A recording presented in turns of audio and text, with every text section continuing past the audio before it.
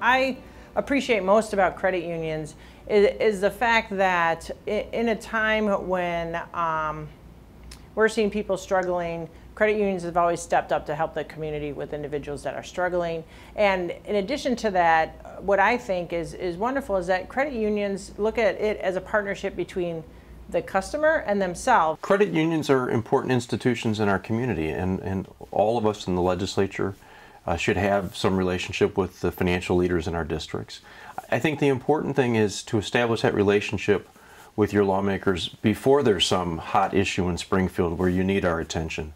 To have that kind of trusted relationship where you can pick up the phone and say, hey Don, this bill's percolating in Springfield, can we talk about it? It matters a great deal to our members. It's important to sit down and have that conversation with them. It's vitally important as credit unions to reach out to your local legislator and invite them into the credit union, have this discussion so you can explain the differences between a credit union and other financial institutions.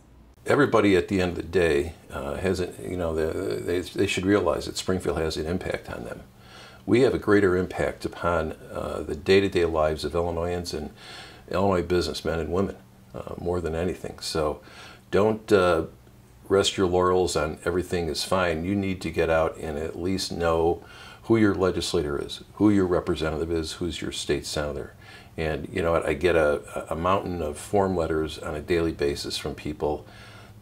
That's nice, but the fact is, get in front of that person, make that contact with that person. That personal contact is so important because that will have a lasting memory on a member when we take up issues, whether in committee or on the floor of the House of Representatives. Because you know what, I might get an email or a phone call from someone and I'm like, you know what, it'll register with me. They came in, they spent time with me, and they talked to me. And that has value and that has weight.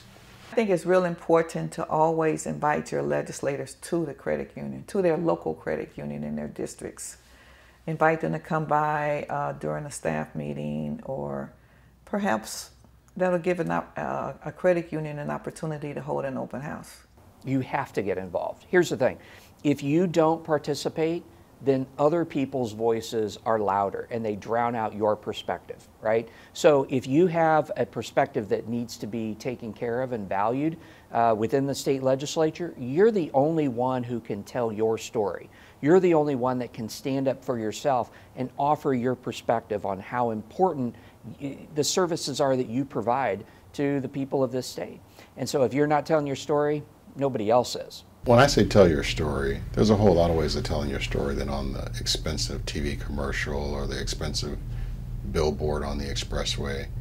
Get a regular person who's, banking at the credit union, take them down to that lawmaker's office and let them tell their story.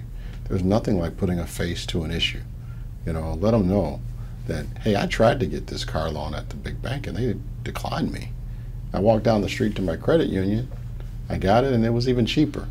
Those are great stories that we need to hear, right? And so get some of those members of those credit unions and take the show on the road and tell the stories.